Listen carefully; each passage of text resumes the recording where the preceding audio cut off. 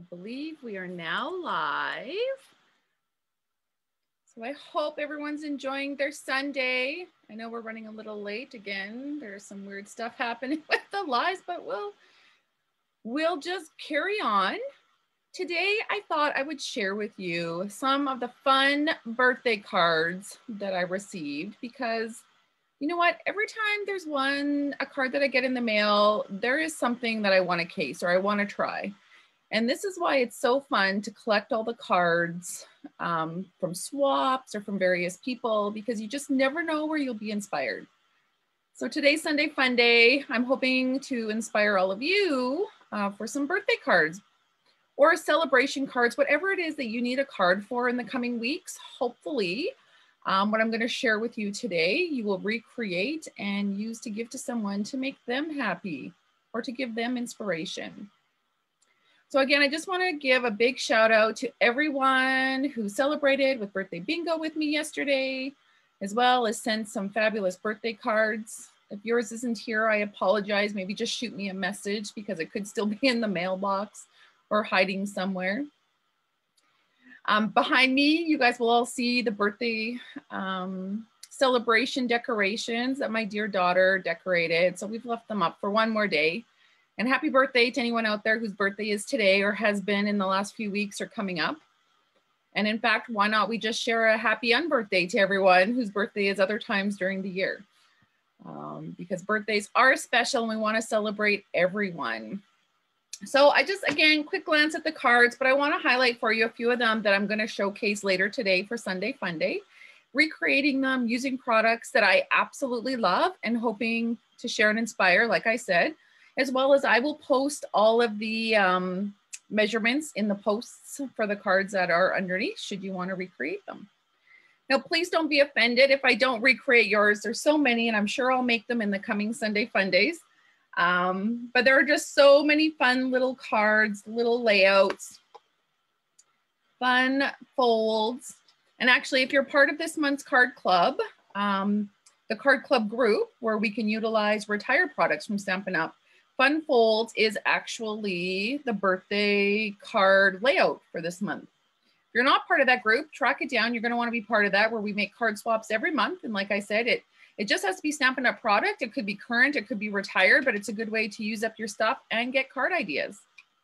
This is a fun shaker card. This is the card I'm going to showcase today, show you guys how to make because it is super easy, super fun. I call it the lazy man's shaker card. It's what I like, less steps. But again, just some fun ways, stripes, some beautiful splatter, lovely. Using punch art, is that not gorgeous? And the dies, look at those poppy dies, so gorgeous. Love the flamingo card, so fun. Oh, and check out that beautiful background. Is that not gorgeous? And look at the gold just pop. I think they are all so fun. So wait and see which ones I recreate. Because there's a few that is like, oh, I cannot wait to share those. But today's Sunday Fun Day is about the shaker card. So I did want to show you guys quickly how to make this. And I am just making it from scratch. I don't have a sample pre-done. So do bear with me. The key component of this card is actually the clear envelopes that Stampin' Up sells. So these come in a pack of 50. So it's a good deal for $8.25. Not only are they good for cookies, because a lot of you have seen cookies in them, they're great for cards. You can mail cards so that people can actually see what you're sending, but they're also great as a shaker card. So I'm just pulling out the paper trimmer. We're going to start by making our card base. Now for this project, I'm going to use a brand new in color. So this is called Freesia.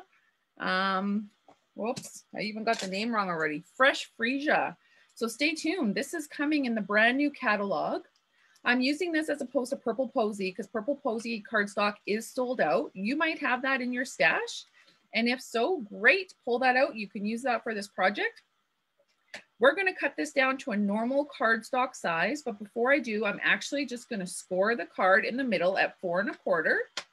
I do the whole sheet because I like to make 2 cards at once, one to keep, one to give away. Hopefully, eventually I'll give away the second one also and not hoard it. Now I'm cutting at 5 1/2 inches. So I've just turned it Now I'm cutting in half. So now I've got 2 cards ready to go. They're scored and cut. Okay, we still need this here. So that's my card base, but then I want a background border, and that is using basic black. So I'm actually cutting this down to 4 inches. This is going to be 4 inches by 5¼ inches. And like I said, don't worry about the measurements. I will post them. So that is 4 inches by 5¼ and then I also want the white background. And so this I'm just doing 1/8 less than that. So this is going to be 3 7/8 that I'm cutting by 5 1/8. Again, I'm just going up to that one big notch. And there are my card pieces all ready to go. So that is it. So now what I'm going to do is I'm just going to set these aside and I'm going to do my stamping first. And in fact, I should have had some grid paper under here for me to stamp on, but that's okay. We'll just wipe it up after. The colors I'm using are my Tuxedo Black Memento ink, my Fresh Freesia in lieu of my purple Posy, so whichever one you have on hand, and of course my favorite color, Coastal Cabana. And for this, so this is the fun card that I received. And again, that's an old set. It was a fun set. Some of you may even still have that, but I'm going to substitute my Pretty Perennials for that. I think this is a very similar stamp and it will be fun, fun, fun. What I'm going to do is I am going to stamp Happy right in the center, right off the bat. I realize I need my blocks. Okay. So let me just move that over there. I'm gonna put my Happy on my block.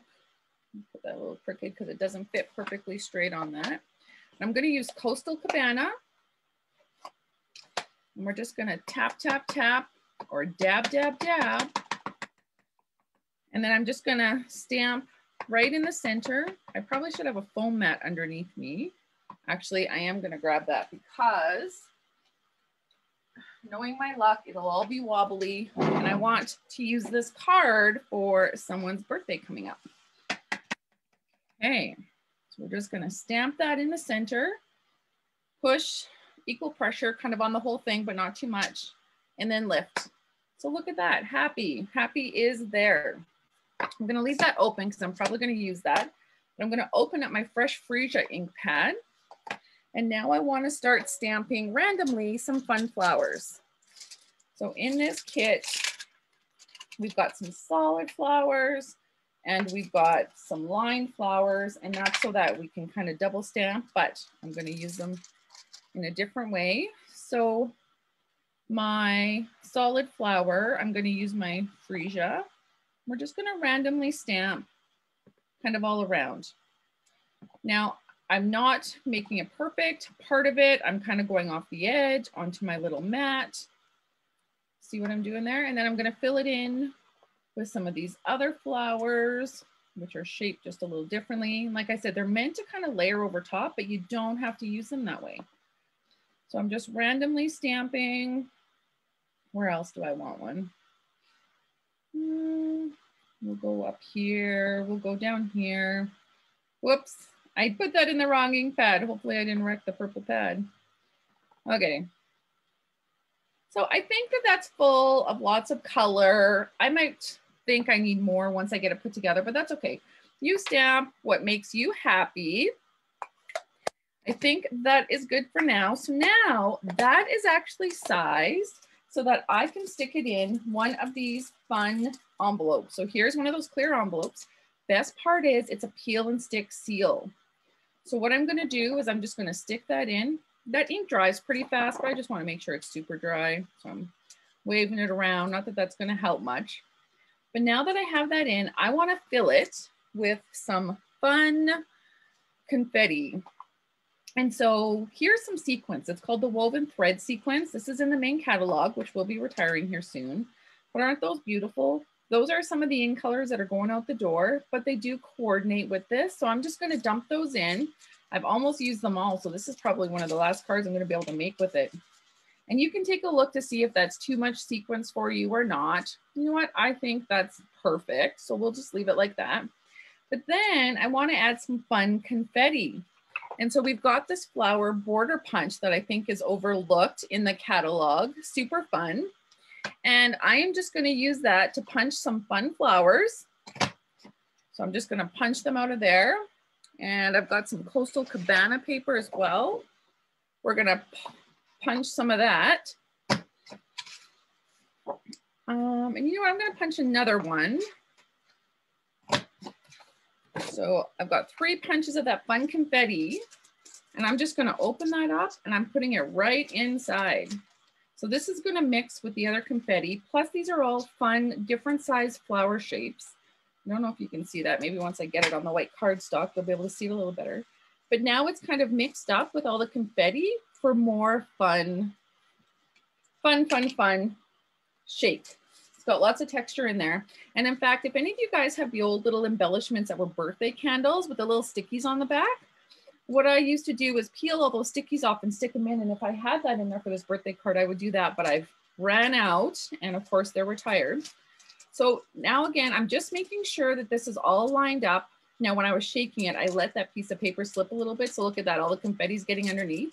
You want all the confetti to stay on top as much as possible. If it gets behind, that's okay, because it will anyways. But you do want to make sure it's as much in the front as possible.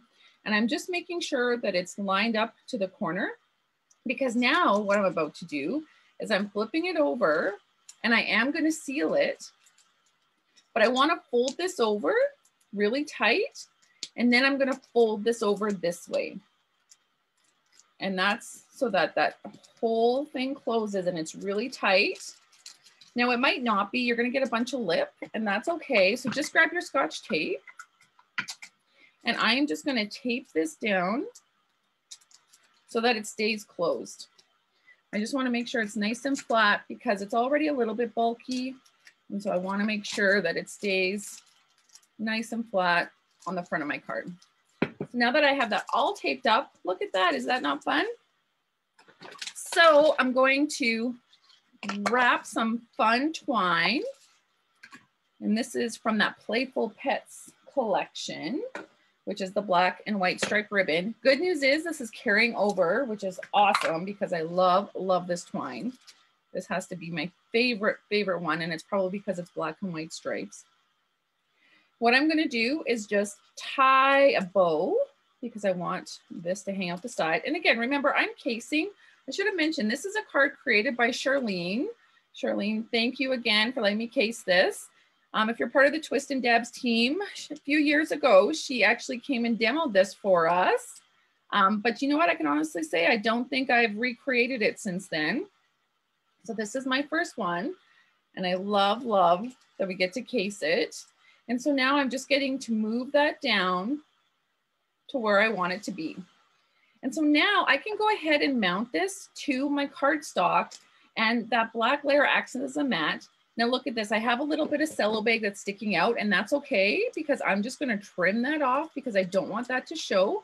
So if you didn't get it taped down good, just like me, you can just trim that off the excess so that it's kind of out of the way. And now we're gonna use our Seal Plus. Now because this is plastic, we really want this to stick. Now it may not, oh yeah, look at that. It is sticking directly to the envelope. You just have to go slow so that it stays down. And that is why I love this new seal, is it sticks to surfaces, like especially photos, which are a little glossy if you're a scrapbooker. This seal product is amazing. Okay, so look at that. My tape is sticking out a little bit over the edge, so I just need to trim that off because it's bugging me. And now we're just going to center this on our basic black mat that we cut out. And just like that. So I need to make sure that my string is out. And now it's ready to put onto our cardstock. I'm just going to use my bone folder to make sure I have a nice crisp fold there. And now same thing, I'm just going to use my Seal Plus. And I'm using this because I've got a little bit of weight on the front of the card. Otherwise I would use my normal seal, but I'm going to continue to use the Plus just because it's stronger. It's almost like a double-sided sticky strip that we used to use. It's super strong and maybe even stronger. And now I'm just going to trim the excess, which I'll save and use for another project since there's quite a bit of it there. And now I just need to add something else. And so that something else for me is going to be birthday, because I want to say happy birthday. You could say happy mail. You could say all kinds of things because there's cute letters inside that stamp set. We're going to go with this, and we're using the black ink just because that is what makes it pop. And so we're going to use a little bit of birthday, and I'm just going to stamp it there. Again, equal pressure, pop. And I'll just let that absorb. It only takes a few seconds to absorb in the paper, but then what I'm going to do is I'm going to just take my paper snips, and I'm just going to cut that out just like that,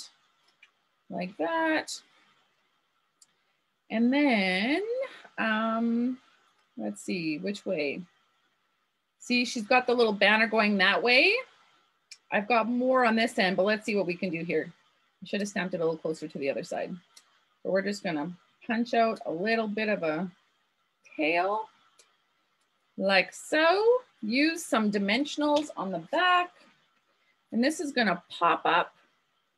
Actually, we just need one. That'll do the trick. And we're just gonna put it right here. So look at that, a super fun, quick and easy shaker card. Happy birthday to someone great, and check out that case. Look, I could have had some more flowers in there, but that's okay. When you go to recreate it, you can do what you'd like. Pick your stamp set. When you do create this card, please post a picture. I'd love to see your creations and what you use with it and what you put in your shaker. Super fun, super easy. I hope you give it a try. Thank you for joining me for Sunday Funday. Like I mentioned, I'm going to recreate a few more of these and post them on the Just for the Love of Stamping page. So by all means, go check it out, leave a comment. And if you do recreate using your Stampin' Up! Products, please share them underneath. If you have any questions, let me know. Otherwise, we will see you next week. Have a great day. Bye for now.